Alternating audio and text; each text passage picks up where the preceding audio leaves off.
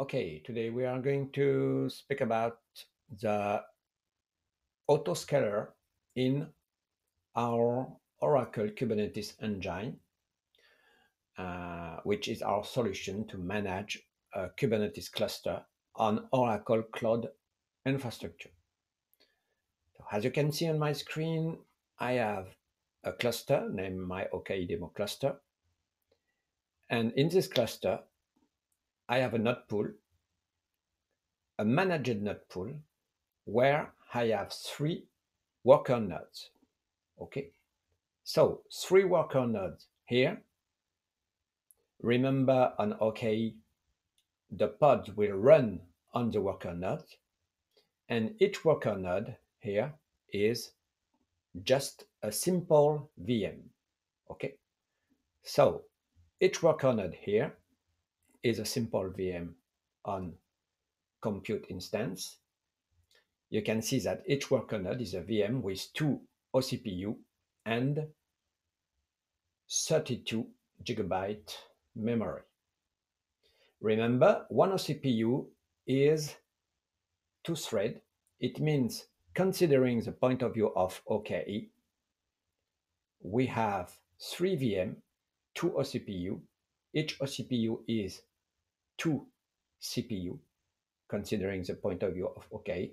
So we have 12 CPU available to run here, to run pods. Okay? Just if you want to have a look here, I did a deployment. Okay, to show you the deployment, I use this image. That is an image used by the Kubernetes documentation. Okay, where you see that I'm going to use 1 CPU and memory, and I want for each pod to use 1 CPU. Okay, I have a deployment with 3 pods now, and you can look at the 3 pods here, and you can see that I have 1 pod per worker node. Okay. The goal is to increase the deployment to 18 and to see how our Kubernetes cluster will scale up and auto-scale up. To do that, I need to install the Autoscaler. To install the cluster Autoscaler is just an OCI implementation of the Kubernetes Autoscaler. Okay. And to install the Autoscaler, I have 2 options. I can install the Autoscaler as a cluster add-on. Here I'm using an unset cluster. It means I can manage the add-on automatically. And for example, if I want, I can deploy the cluster Autoscaler automatically. An unset cluster has another nice feature that is a node cycling auto update, but it's not the topic for this video. Okay. And the second option is to deploy a standalone program cluster Autoscaler. And so to deploy a pod with some nice metrics on this OKE cluster. I choose this option to work with a cluster Autoscaler as a standalone program.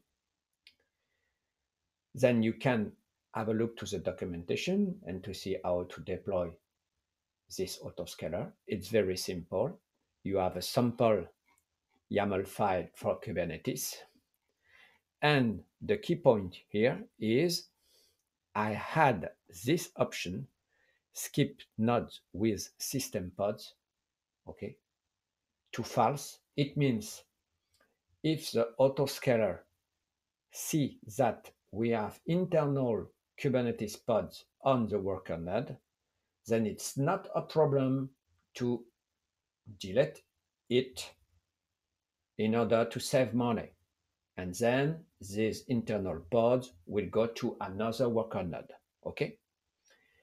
If I don't use this option, then I will be able to autoscale. So what I want to show you is that we will autoscale to 3 worker nodes to 6 worker nodes. But in this case, it is possible that I have some internal pods from Kubernetes in the namespace, kube system that will be on the new worker nodes. And in this case, if I don't use this option, I will not be able to scale down. That's why I use the Autoscaler as a standard program, and I had this option in order to be able to scale down. Okay. This file, again, is given by the documentation. You have nothing to do, just to add this option and to deploy this Kubernetes stack in our OKE cluster using kubectl. Okay, now I'm going to increase the deployment, okay, to 18, okay, and we will see the result of the cluster autoscaler, okay. Just for information, when I'm doing an update in order to increase the replica of this deployment to 18, in fact, I'm doing the job of another autoscaler that could be the horizontal cluster autoscaler. So I could use the 2 autoscaler together, the horizontal cluster autoscaler, in order to increase the number of replica of my pod regarding a matrix. For example, with this metric is over 200, then I need to create one more pod. And the horizontal autoscaler will ask for having more pods, but after a time, the cluster will see that, oh my God, I have not enough CPU to deploy all the pods, and now I need to create new worker node. Looking here, I give here a parameter that said I want this node pool. So the node pool I show to you, 3 minimum worker node and a maximum of 6 worker node. Okay. So let's go, and I'm going to increase the number of pods to 18, but knowing that I have a maximum of 12 CPU on my node pool for the moment, then the autoscaler will create new worker node. And what's more, you need to understand that I have a lot of internal pods for the Kubernetes system, and these pods are consuming CPU. So it means that on my node pool, I don't really have 12 CPU available for my pods. I have less than that. Okay. So now we will wait 2 minutes and I will come back to show you the result. Okay, the auto scale up is now done. As you can see in my node pool, I have not 3 worker nodes, but I have 6 worker nodes. I can confirm that looking at compute instance, and I have 6 VM running and executing my pod. Now, during the autoscale, I did some kubectl get pods, and you can see that at start, I saw pods with the status pending. It means Kubernetes wanted to start pods, but discovered that there is no more CPU for these pods. And then the autoscaler said, okay, I need to create more worker nodes. The autoscaler decided to create 3 more worker nodes in order to be able to run all the 18 pods. On the second command line, I saw less pending, and at the end, I got no pending, and all the pods are running. And we can check that. Now we have 18 pods running on our 6 worker node. Nice. Okay, now we are going to do a scale down. So I'm going to ask for having only 3 pods, and I update the number of OKE to 3. Let's go.